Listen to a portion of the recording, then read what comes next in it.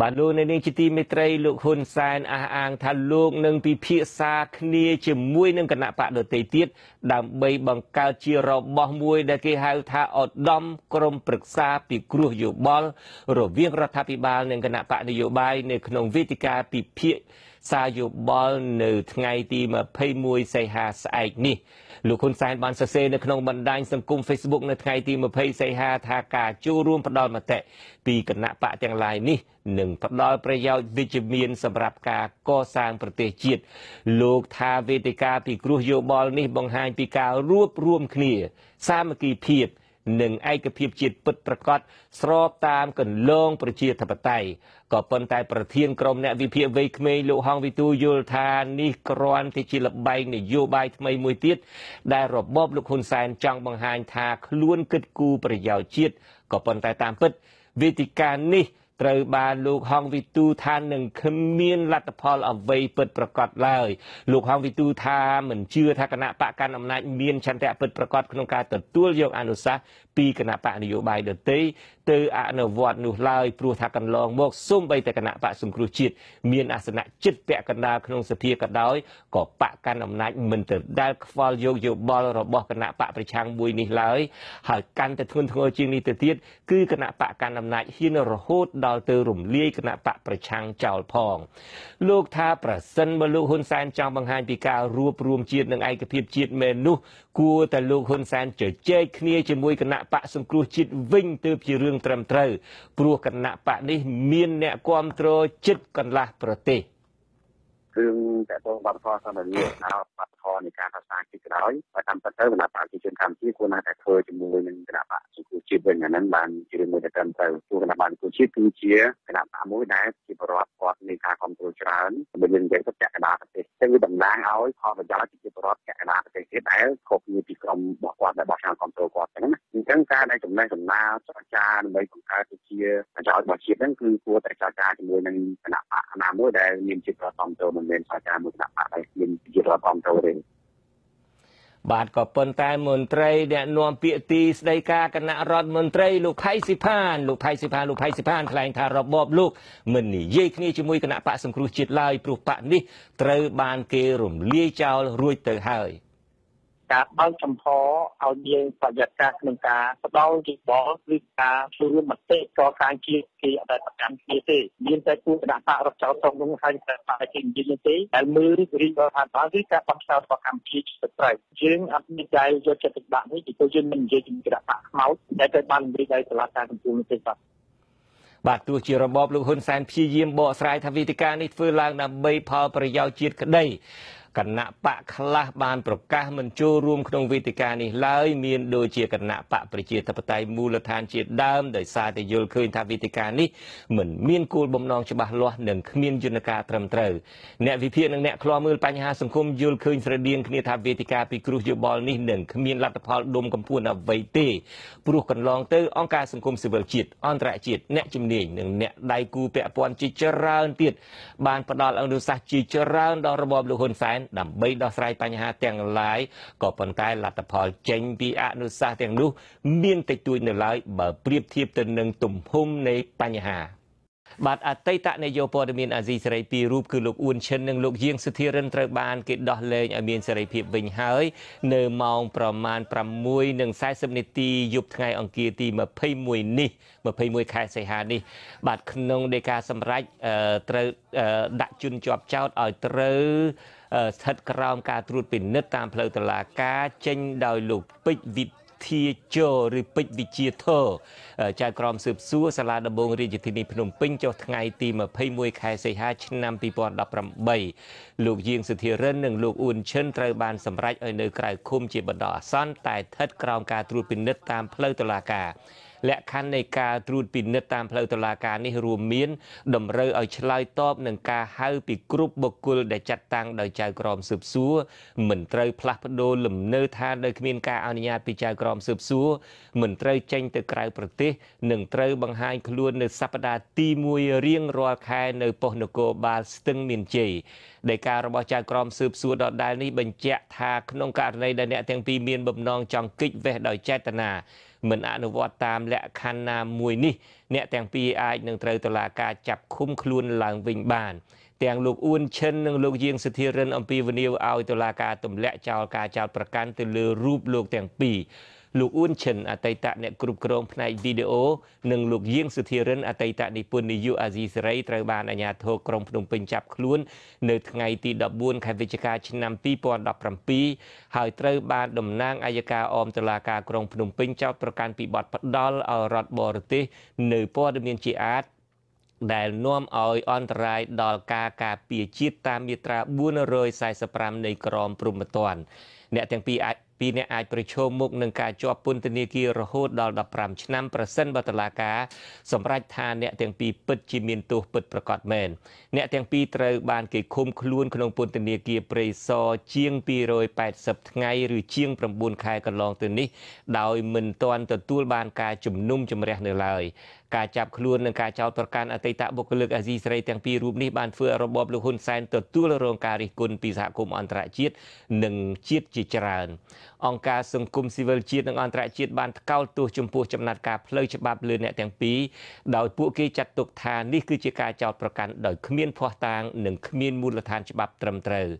ឧត្តមស្នងការអង្គការសហប្រជាជាតិទទួលបន្ទុកសិទ្ធិមនុស្សក្នុងទីក្រុងហ្សឺណែវប្រទេសស្វីសបានអំពាវនាវឲ្យរបបលោកហ៊ុនសែនដោះលែងអ្នកទស្សនយោបាយអ្នកកាសែតអ្នកការពារសិទ្ធិមនុស្សជាដើមបាទលោកនៅនឹងជាទីមេត្រីជាបន្តទៅទៀតនេះខ្ញុំបាទនឹងមានបទសម្ភាសន៍ផ្ទាល់មួយតាមប្រព័ន្ធវីដេអូ Skype ជាមួយនឹងលោកអំសំអាតប្រធានគ្រប់គ្រងការិយាល័យឃ្លាំមើលសិទ្ធិមនុស្សអង្គការលីកាដូជុំវិញការដោះលែងអ្នកទោសទាំងសកម្មជនដីធ្លីទាំងអ្នកវិភាគទាំងអ្នកកាសែតក្នុងរយៈពេលក្រោយព្រឹត្តិការណ៍29កក្កដានេះដោយតទៅបាទខ្ញុំបាទសូមជម្រាបសួរលោកអំសំអាតបាទសូមជម្រាបសួរលោកជនច័ន្ទបុតបាទលោកអំសំអាតយើងបានដឹងទាំងអស់គ្នាហើយថាអ្នកណាក៏មើលឃើញដែរថាការចាប់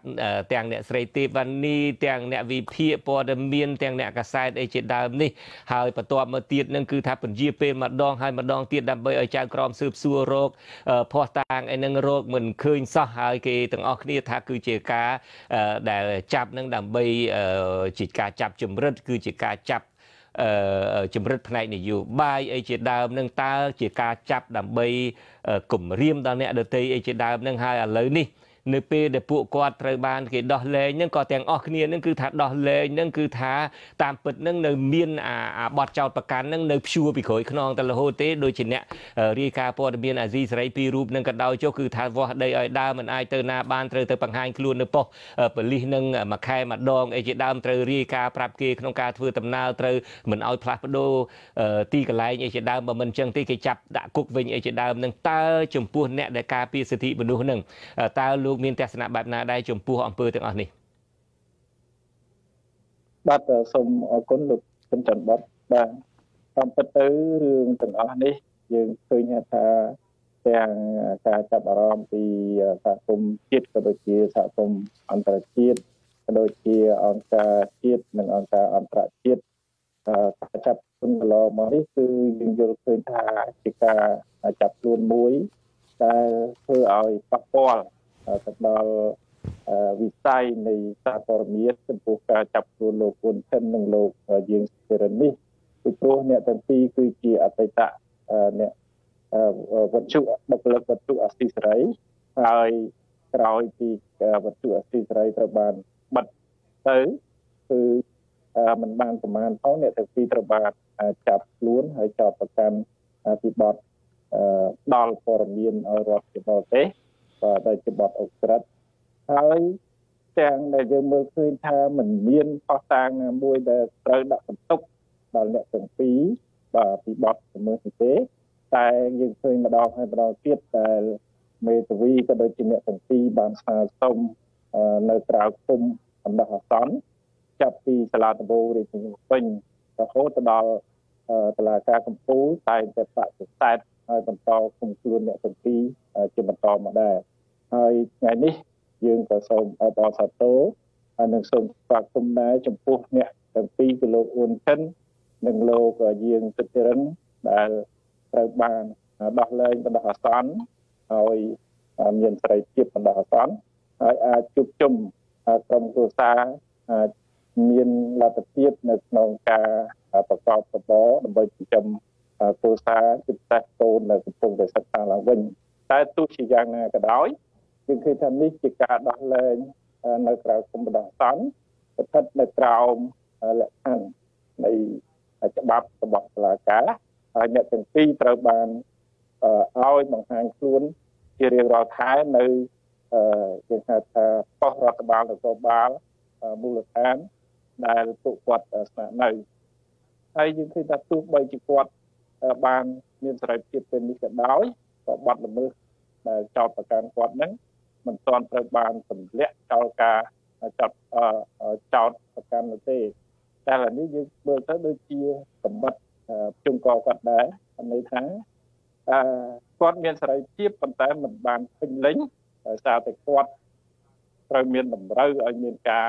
បង្ហាញខ្លួនហើយក៏ស្ថិតនៅក្នុងភាពមួយថាភ័យដោយសារតែសំណុំរឿងរបស់លោកទាំងពីរមិនទាន់បានមានការលើកលែងចោទប្រកាន់នៅឡើយហើយកន្លងមកយើងឃើញថាទាំងសកម្មជនដីធ្លីដូចជាអ្នកស្រីទេពនីដែល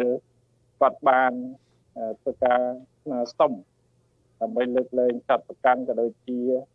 ស្នើសុំធ្វើការលើកលែងទោសម្ដងហើយម្ដងទៀតប៉ុន្តែនៅតែមានការបដិសេធទៅតែមួយសប្តាហ៍នេះអ្នកស្រីទេពនីក៏ត្រូវបានព្រះមហាក្សត្រលោកឆ្លើយប្រពោះលើកលែងទោសដល់អ្នកស្រីទេពនីក៏ដូចជាសកម្មជនបន្តផ្សេងទៀតក្នុងសំរុំរឿង2ឲ្យមានបាទខ្ញុំសូមslash លោកអំសំអាតបន្តិចប៉ុន្តែខ្ញុំចង់រៀបរាប់អំពីវីដេអូដែលយើងបានឃើញនេះសូមបញ្ចាំងវីដេអូបំបញ្ញវិញលោកនាងវីដេអូដែលយើងឃើញនេះគឺលោកអ៊ួនឈិនហើយនិងលោកយាងសុជាមេតាគាត់បានប្រាប់ខ្ញុំបាទនៅពេលដែលខ្ញុំបាទបានសម្ភាសនៅក្នុងកម្មវិធីវិទ្យុអំបញ្ញមិញនេះថាលោកទាំងពីរនឹងទៅធ្វើពិធីសូត្រមន្តនៅឯវត្តអង្គតមិញនៅជាយក្រុងភ្នំពេញនេះហើយយើងឃើញវីដេអូបន្ទាប់មកទៀតនឹងយើងឃើញនៅខាងមុខលោកអ៊ួនឈិននឹងលោកយាងសុជាមេតានឹងមានកូនគាត់ទាំងពីរនឹងមួយឈ្មោះសុជាតាមួយនឹងឈ្មោះយាងសុជាមេតាតែម្ដងដែលគាត់យកឈ្មោះកូនប្រុសរបស់គាត់នឹងធ្វើជាអ្នកក្នុងការដែលគាត់រាយការណ៍ព័ត៌មាននឹងយកឈ្មោះកូនគាត់នឹងដាក់ទៅវិញតាមពិតឈ្មោះរបស់គាត់នឹងគឺយាងសុធារិនមកដល់ពេលនេះមិនមានអីគួរឲ្យលាក់បាំងអីទៀតទេពីព្រោះយើងទាំងអស់គ្នាបានស្គាល់ហើយយាងសុធារិនឬយាងសុជាមេតានឹងកូនគាត់2នាក់ខាងមុខនឹងហើយពួកយើងរំភើបណាស់នៅពេលដែលឃើញលោកទាំងពីរមានសេរីភាពហើយលោកយាងសុធារិនទាំងលោកអូនឈិននឹងបានប្រាប់ខ្ញុំបាទនៅពេលដែលសម្ភាសមុននេះបន្តិចនឹងថានៅពេលដែលលោកមានសេរីភាពឡើងវិញនេះលោកនឹងព្យាយាមធ្វើការជាមួយនឹងមេធាវីរបស់លោកនឹងធ្វើយ៉ាងណាដើម្បីឲ្យតុលាការនឹងទម្លាក់ចោលទាំងអស់បទចោទប្រកាន់ទាំងឡាយណាមានចោទបទប្រកាន់គឺផ្ដាល់ព័ត៌មានទៅឲ្យរដ្ឋបរទេសហើយនឹងព័ត៌មានបទចោទប្រកាន់អំពីផលិតវីដេអូអាហារភាគអីជាដើមនឹងទាមទារឲ្យទម្លាក់ចោលទាំងអស់តែម្ដងដើម្បីឲ្យគាត់មានសេរីភាពជាប្រជាពលរដ្ឋធម្មតាដើម្បីប្រកបរបរចិញ្ចឹមជីវិតចិញ្ចឹមកូនចិញ្ចឹមប្រពន្ធនឹងតទៅទៀតទៅងាកមកលោកអំសំអាតវិញតើលោកអំសំអាតអាចជួយឲ្យពួកគាត់បានខ្លះដែរទេនៅពេលដែលពួកគាត់ចង់ឲ្យคลายទៅជាឲ្យតុលាការនឹងទម្លាក់ចោលបទចោទប្រកាន់ទាំងអស់នឹងឬមួយក៏មិនមានអ្នកណាអាចមានឥទ្ធិពលអីណាទាំងអស់ទៅលើតុលាការនឹងដូចដែលគេថាគឺថាតុលាការនឹងគឺក្រោមសម្ពាធនយោបាយបើថាគេចំណេញនយោបាយគេត្រូវការក៏ដោះលែងទៅបើមិនអញ្ចឹងទេធ្វើតាមច្បាប់បែបណាក៏ដោយចុះប្តឹងឧទ្ធរបែបណាមានហេតុផលយ៉ាងណាក៏ដោយចុះមានសហគមន៍អន្តរជាតិជួយយ៉ាងណាក៏ដោយចុះមិនដែលបានផលអីទាំងអស់លើកលែងតែជាហេតុផលនយោបាយទៅវិញលោកមានសង្ឃឹមបែបណាដែរទេលោកអំសម្បត្តិបាទយោងតាមការដោះលែងនៅការគុំបណ្ដោះអាសន្នរបស់អ្នកទីនៅថ្ងៃនេះខ្ញុំនៅតែមានសង្ឃឹមថាអ្នកទាំងពីរអាចនឹងត្រូវទទួលបានការលើកលែងចោទប្រកាន់ដោយកន្លងមកយើងឃើញថាมันមានប្រសាណាមួយសម្រាប់ដាក់ទុកអ្នកទាំងពីរទេតែទៅនឹងបទល្មើសដែលធ្វើការចោទប្រកាន់ហ្នឹងបាទហើយបើយើងមើលទៅទៀតសោតដូចខ្ញុំបានលើកឡើងពីមុនអញ្ចឹងថាវាតកតងនឹងស្ថានភាពនយោបាយមួយផងដែរដោយសារតែពីមុនមកគឺស្ថានភាពនយោបាយតានតឹងហើយស្ថានភាពសិទ្ធិមនុស្សនោះគឺមានការធ្លាក់ចុះហើយមានការរឹតបន្តឹងនៅក្នុងការចាប់ខ្លួនអ្នកទាំងពីរហ្នឹង បាទហើយយើងឃើញថាសហគមន៍អន្តរជាតិមានការទាមទារជាបន្តបន្ទាប់ឲ្យមានការទម្លាក់បទចោទលើអ្នកទីក៏ដូចជាសកម្មជនការពារសិទ្ធិមនុស្សនិងសកម្មជនការពារដីធ្លីហើយនឹងអ្នកនយោបាយមួយចំនួនទៀតផងដែរនោះបាទហើយខ្ញុំជឿថាថ្មីនេះបាទគឺដោយសារតែតកតងនឹងបញ្ហា EBA គឺ everything but arm គឺការអនុគ្រោះពន្ធហើយសហគមន៍អឺរ៉ុបកំពុងតែមានការពិចារណាហើយថ្មីនេះយើងឃើញថាមានតំណាងរបស់សហគមន៍អឺរ៉ុបបានទស្សនកិច្ចនៅកម្ពុជាផងដែរហើយខ្ញុំនៅតែជឿជាក់ថាអ្វីដែលខ្ញុំគិតគឺអាចពាក់ព័ន្ធនឹងបញ្ហានេះផងដែរបានជាមានការដោះលែងជាបន្តបន្ទាប់ដូចជាលោកសំតុកអ្នកស្រីទេវនីក៏ដូចជាអ្នកទាំងពីរនេះហើយបញ្ហាតទៅមុខទៀតខ្ញុំគិតថាអ្នកទាំងពីរនឹងអាចទទួលបាននៃការលើកលែងចោទប្រកាន់បន្ថែមទៀតផងដែរពីព្រោះទី1គឺកម្ពុជាយើងមិនអាចអត់បានចំពោះសហគមន៍អន្តរជាតិទេយើងត្រូវតែមានកិច្ចសហការជាពិសេសទាក់ទងនឹងបញ្ហាពាណិជ្ជកម្មពាក់ព័ន្ធនឹងការនាំចេញនៅវិញ្ញាណពន្ធកាត់ដេរក៏ដូចជាបញ្ហាស្កអំពៅឬក៏បញ្ហាផ្សេងៗទៀតផងហើយយើងឃើញថាទាំងសហគមន៍អឺរ៉ុបទាំងសហរដ្ឋអាមេរិកក៏មានលក្ខខណ្ឌផងដែរហើយមានការដោះលែងអ្នកទាំងអស់ហ្នឹងបាទហើយសហគមន៍អឺរ៉ុបហ្នឹងគឺគាត់កំពុងតែពិចារណាទៅលើការនាំចេញហើយនេះក៏ជាតាមការគិតរបស់ខ្ញុំក៏ជាឥទ្ធិពលមួយសម្រាប់ការដោះលែងអ្នកពីរនេះដែរប៉ុន្តែបើផ្អែកលើផ្លូវច្បាប់ជាធម្មតាថាដោះលែងវាអាស្រ័យទៅលើសាខាប៉ុន្តែបើយើងមើលទៅលើស្ថានភាពជាក់ស្ដែងបើសិនជាមានឥទ្ធិពលទាំងអស់នេះទេហើយជាមកទល់ពេលនេះមិនទាន់មានការដោះលែងទេហើយមួយទៀតនៅពេលខាងមុខនេះរដ្ឋាភិបាលថ្មីនឹងត្រូវកើតឡើងហើយយើងឃើញថារដ្ឋាភិបាលថ្មីគឺអ្នកដែលជាប់ឆ្នោតមានតែគណៈបព្វជិជនតែឆ្នោតពុកទឹកពុកដីហើយនឹងអាចមានការបង្កើតរដ្ឋាភិបាលគឺមានតែគណៈបព្វជិជនហើយក្នុងរដ្ឋាភិបាលក៏មានតែគណៈបព្វជិជនដែរនេះហើយដែលយើងគិតថាអ្វីដែលមានស្ថានភាពទូស្រាលចិត្តបន្តបន្ទាប់នេះគឺអាចការតាក់ទងដល់តាក់ទាញនៃការគ្រប់គ្រងពីសហគមន៍អន្តរជាតិចំពោះរដ្ឋាភិបាលថ្មីនេះផងដែរបាទដូច្នេះចំពោះយោបល់របស់លោកអំសំអាតគឺថាការដាក់គំនាបពីសហគមន៍អន្តរជាតិអ្វីត្បិតតែគណៈបកប្រជាជនកម្ពុជាប្រកែកយ៉ាងណាក៏ដោយចុះតាមពិតនៅតែមានប្រសិទ្ធភាពនៅប្រទេសកម្ពុជាជានិច្ចបាទខ្ញុំបាទសូមអរគុណលោកអំសំអាតដែលបានចូលរួមក្នុងការផ្សាយរបស់យើងនៅឱកាសនេះខ្ញុំបាទសូមជម្រាបលាតែត្រឹមនេះបាទសូមជម្រាបលា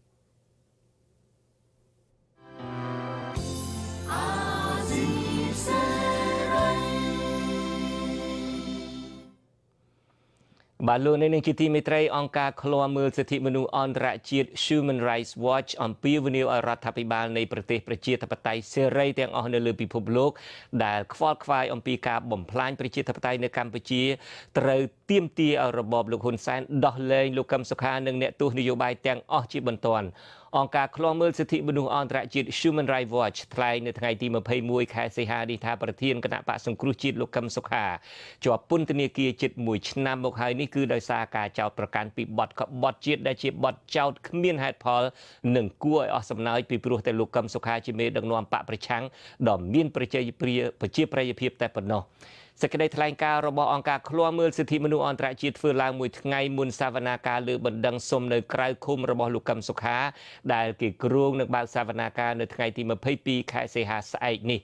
លោកមេធាវីផែងហេងដែលការពារក្តីឲ្យលោកកឹមសុខាសង្ឃឹមថាតុលាការនឹងដោះលែងកូនក្តីរបស់លោកឲ្យនៅក្រៅឃុំព្រោះរបបលោកហ៊ុនសែនគ្មានប្រយោជន៍អ្វីនឹងបន្តឃុំខ្លួនកូនក្តីរបស់លោកនៅយូរតទៅទៀតនោះឡើយ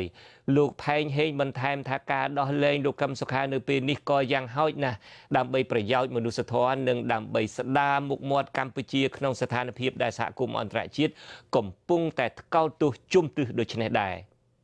រូបភាពណាមួយក៏ដោយក៏យើងជាមេធាវីចង់ឃើញមានការ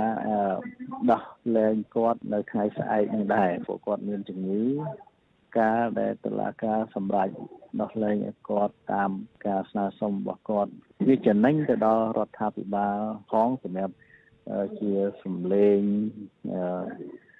គាត់ធ្វើការតស៊ូក្នុងឆាកអន្តរជាតិរឿងកាត់កត្តាឬក៏រឿង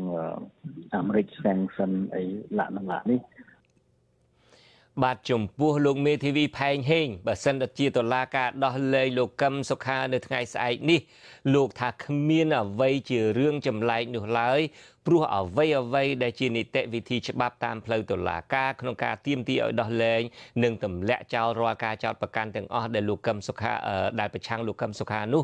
លោកនិងក្រុមមេធាវីបានបំពេញចប់សពគ្រប់ហើយនៅឡើយតែដំណោះស្រាយនយោបាយតែប៉ុណ្ណោះបើសិនជាអ្នកនយោបាយគាត់ទៅចែកគ្នាអានឹងខ្ញុំគិតថាអ្នកនយោបាយគេចែកគ្នាគេអាចអាកាត់ស្អីក៏អាកាត់ទៅបានដែរដល់អាកាត់ចុងក្រោយគឺអ្នកនយោបាយគាត់អាកាត់យ៉ាងម៉េចព្រោះជាប្រវត្តិនៃទំនាស់នយោបាយតាំងពីឆ្នាំ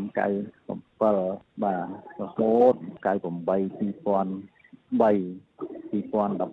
បាទចុងចប់អ្នកបច្ចេកទេសដើរមិនទាន់អ្នកនយោបាយទេបាទសហគមន៍អន្តរជាតិក៏បានចាត់ទុករឿងនេះនិងរឿងចាប់ខ្លួនសកម្មជនដីធ្លីនិងសកម្មជនបកប្រឆាំងឯទៀតថាជារឿងនយោបាយផងដែរអ្នកវិភាគយល់ឃើញថាការដោះលែងទាំងនេះគឺជារូបភាពនយោបាយច្រើនជាងរូបភាពនៃការអនុវត្តច្បាប់តាមនីតិវិធីតុលាការលោកបណ្ឌិតមាសនេះយល់ថាការដោះលែងលោកកឹមសុខានិងអ្នកទោសនយោបាយឯទៀតអាចនឹងកើតមានឡើងឲ្យដោយឥតព្រៀងទុកព្រោះនេះជាទម្លាប់ដែលកើតមានជាហូរហែមកហើយមិនមែនជារឿងថ្មីនោះឡើយខ្ញុំគិតថាតុលាការក៏អាចនឹងទទួលរងសម្ពាធពីបរិយាកាសនយោបាយកន្លងមកហើយដែរណារឿងករណីនេះជាករណីនយោបាយទោះបីយកផ្លូវច្បាប់ទៅដោះមិនក៏ដោះអត់រួចតែយើងយកអ្នកច្បាប់មកឡានទៅទៀតក៏ដោះអត់រួចដែរគឺនៅពេលដែលស្ថានភាពនយោបាយធូរស្រាលគឺអ្វីវាស្ទើរតែកើតមិនដល់24ម៉ោងទេវាវិលមកធូរស្រាលវិញអញ្ចឹងអានឹងកត្តាករណីបែបហ្នឹងគឺគេហៅថាករណីនយោបាយទោះបីរដ្ឋាភិបាលគាត់គិតថានឹងជាករណីច្បាប់ក៏ដោយក៏ប៉ុន្តែបាទវាករណីច្បាប់ប៉ុន្តែច្បាប់នៅក្នុងក្រមអធិបុលរបស់នយោបាយបងហើយអ្នកដែលទោសនយោបាយនឹងទៀតជាប់ទោសគឺមិនសូវជាមានអាណត្តិរបស់គាត់ប្រមាណទេគឺថាបើត្រូវរួចភ្លាមតែបើត្រូវជាប់យូរជាប់ឲ្យអត់ដឹងរឿងហេតុអីទេគឺដោយសារតែរដ្ឋដោយសារតែនយោបាយនៅតឹងតែងគេនឹងដាក់នៅនឹងឯងនៅបខាំងតជាងការមានអ្នកខ្លះចូល10ឆ្នាំអីក៏មានយកច្បាប់មួយឡានមកទៀតក៏ដោះស្រាយមិនបានដែរវាជារឿងនយោបាយនេះបើតាមលោកបណ្ឌិតមាសនេះក៏ប៉ុន្តែទោះជាយ៉ាងណាក៏ដោយចុះមន្ត្រីអ្នកនាំពាក្យរបបលោកហ៊ុនសែនចរានចោលរាល់ការអះអាងទាំងឡាយណាដែលថាតុលាការកម្ពុជារងឥទ្ធិពលនយោបាយក្នុងការដោះលែងអ្នកជាប់ឃុំឃាំងណាម្នាក់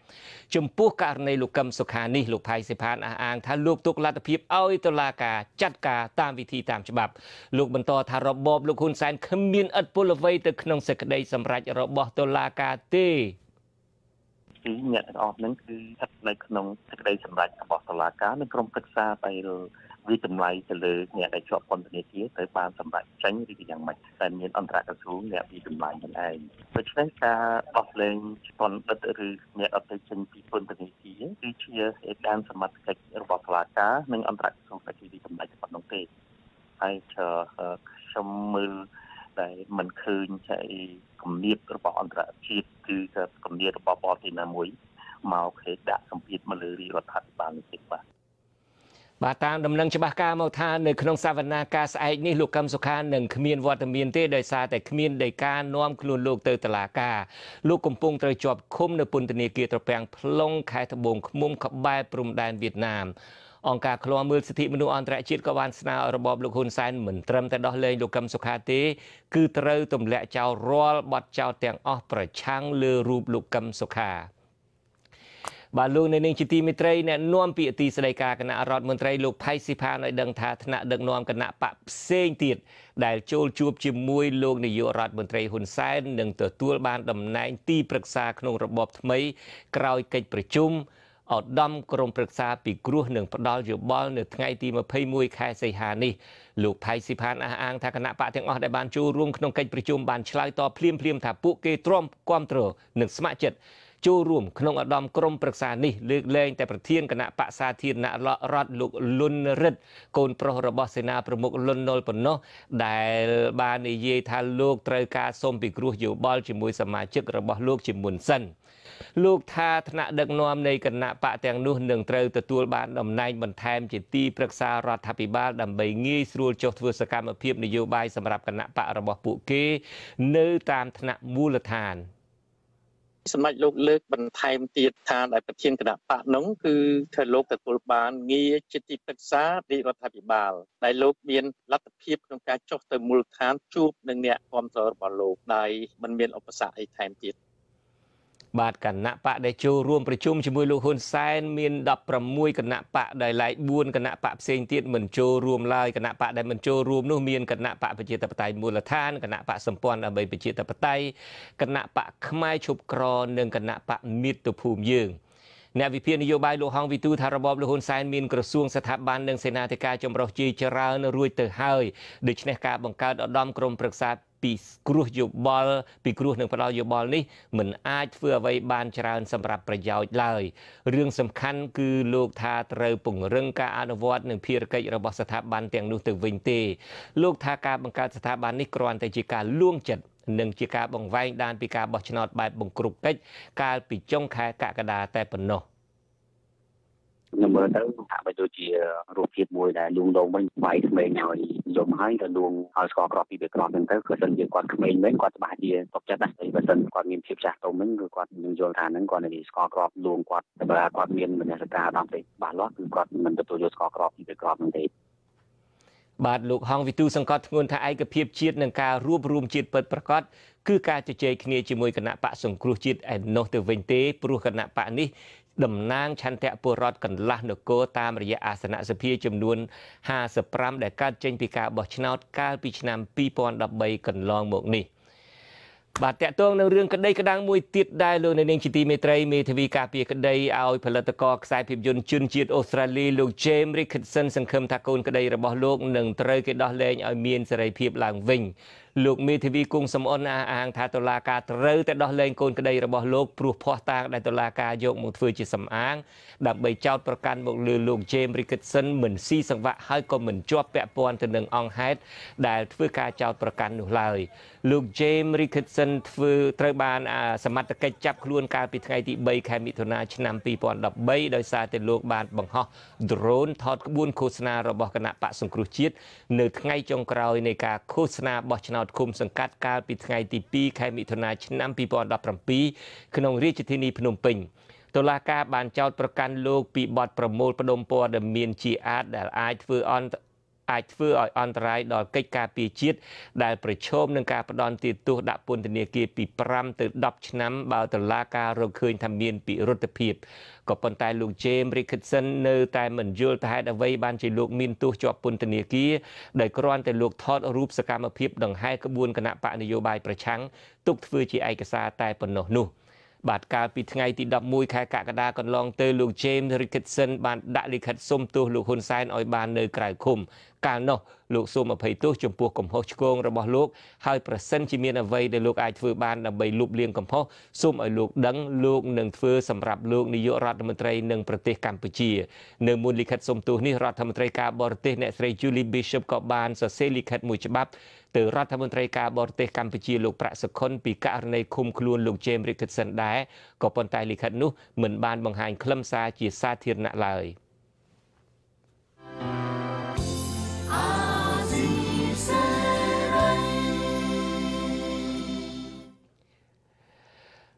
បាទតកតងទៅនឹងជីវភាពរស់នៅរបស់ប្រជាពលរដ្ឋវិញម្ដងអ្នកដែលរស់នៅតាមដងទន្លេសេសានក្នុងខេត្តស្ទឹងត្រែងនិងខេត្តរតនគិរីរាប់ពាន់គ្រួសារជួបគ្រោះមហន្តរាយទឹកជំនន់ក្រោយដែលអាជ្ញាធរវៀតណាមបានបើកបង្ហូរទឹកចេញពីទំនប់វារីអគ្គិសនីយ៉ាលីនិងទំនប់សេសាន 4A រាប់លានម៉ែត្រគីបចូលអាងទន្លេសេសានអាជ្ញាធរមូលដ្ឋានខេត្តស្ទឹងត្រែងឲ្យដឹងថាពលរដ្ឋរស់នៅឃុំតាឡាតដែលមានភូមិសាស្ត្រជាប់ឃុំស្រែគោជាង 1000 គ្រួសារកំពុងរងគ្រោះដោយទឹកជំនន់ក្នុងនោះមានជិត100គ្រួសារត្រូវជន្លៀសទៅកាន់ទីទួលសុវត្ថិភាពពលរដ្ឋរស់នៅឃុំតាឡាតលោក ប៉ៃមីកត់សម្គាល់ចាប់តាំងពីទំនប់វារីអគ្គិសនីសេសានក្រោមពីបិទទ្វារទឹកជាស្ថាពរជិត1ឆ្នាំមកហើយនោះវាបានបណ្ដាលឲ្យពលរដ្ឋរស់នៅឃុំតាឡាតជួបគ្រោះមហន្តរាយទឹកចំនួន3លើកជាប់គ្នាចាប់តាំងពីចុងខែកក្កដាលោកថាគ្រោះទឹកចំនួននេះបង្កឲ្យពួកគេកំពុងប្រឈមបញ្ហាខ្វះខាតស្បៀងអាហារបញ្ហាសុខភាពនិងទឹកស្អាតជាពិសេសកុមារនិងពលរដ្ឋក្រីក្រចំណែកមេឃុំតាឡាតលោកសឿងខងបញ្ជាក់យ៉ាងខ្លីថាទឹកជំនន់ទន្លេសេសាននៅមិនទាន់ស្រកចុះនៅឡើយទេរីឯស្រូវកសិកម្មរបស់ពលរដ្ឋត្រូវលិចលង់ខូចខាតស្ទើរតែទាំងស្រុងរដ្ឋបាលខេត្តស្ទឹងត្រែងបានផ្ដល់ដំណឹងតាមបណ្ដាញសង្គម Facebook កាលពីថ្ងៃទី20សីហាថាស្ថានភាពទឹកជំនន់ទន្លេសេសានកំពុងហក់ឡើងធ្វើឲ្យប៉ះពាល់ដល់លំនៅឋានរស់នៅឃុំតាឡាតរបស់អ្នកស្រុកសេសានជាង 1000 គ្រួសារនិងប៉ះពាល់ដំណាំស្រែចម្ការផ្ទះសម្បែងខូចខាតហេដ្ឋារចនាសម្ព័ន្ធជាដើមអាស៊ីសេរីបានព្យាយាមតាក់ទងគណៈកម្មការគ្រប់គ្រងទន្លេមេគង្គលោកតែនអាវុធតែទូរស័ព្ទហៅចូលច្រើនដងគ្មានអ្នកទទួលរីឯអ្នកនាំពាក្យគណៈកម្មាធិការគ្រប់គ្រងមហន្តរាយលោកកែវរេមីលោកកែវវីក៏មិនទាន់អាចតាក់ទងបានដែរនៅថ្ងៃទី21សីហាដោយលោកមិនទទួលទូរស័ព្ទតែទោះជាយ៉ាងណាក៏ដោយចុះលោកកែវវីបានប្រាប់កាសែតក្នុងស្រុកថាគ្រោះទឹកជំនន់បង្កប៉ះពាល់ពលរដ្ឋជាង 40000 គ្រួសារនៅទូទាំងប្រទេសចាប់តាំងពីចុងខែកក្កដារហូតមកក្នុងនោះមានពលរដ្ឋ18អ្នកស្លាប់ដោយសារលង់ទឹកបាទលោកអ្នកនាងកញ្ញាទើបតែបានទស្សនាទូរទស្សន៍អាស៊ីសេរីផ្សាយចេញពីរដ្ឋធានី Washington នៃសហរដ្ឋអាមេរិកខ្ញុំបាទជួនច័ន្ទបុតព្រមទាំងក្រុមការងារទាំងអស់នៃទូរទស្សន៍និងវិទ្យុអាស៊ីសេរីសូមជូនពរលោកអ្នកនាងកញ្ញានិងក្រុមគ្រួសារឲ្យជួបប្រកបតែនឹងសេចក្តីសុខគ្រប់ប្រការបាទខ្ញុំបាទសូមអរគុណនិងសូមជម្រាបលាតែត្រឹមនេះសិនរាត្រីសួស្តី